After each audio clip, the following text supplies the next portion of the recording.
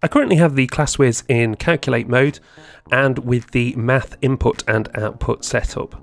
And this should give me an exact answer where possible when I press the equals. So for example, if I input 9/4, press equals and the calculator will give me that as an exact answer, 9/4. On the Classwiz, as with previous generations of calculator, you could press SD at this point and get the decimal approximation. Well, I'm going to show you two ways that you can get the decimal answer straight away. The first is, if you notice above the equals, there is an approximately equal to sign.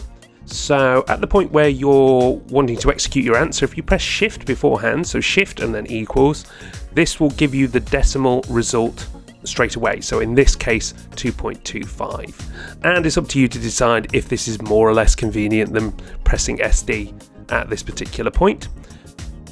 But there is a way that you can set the Classwiz up so that you do get the decimal result straight away if that's what you're looking for.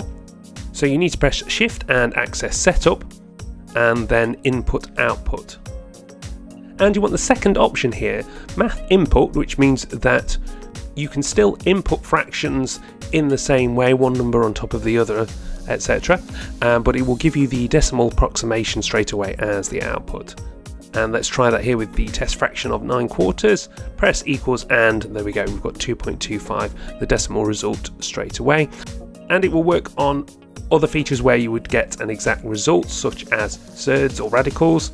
So if I input square root 3, press equals, I've got the decimal approximation straight away if that's what I was looking for. So there we go, two different ways on the Classwiz that you can get the decimal result rather than the exact answer.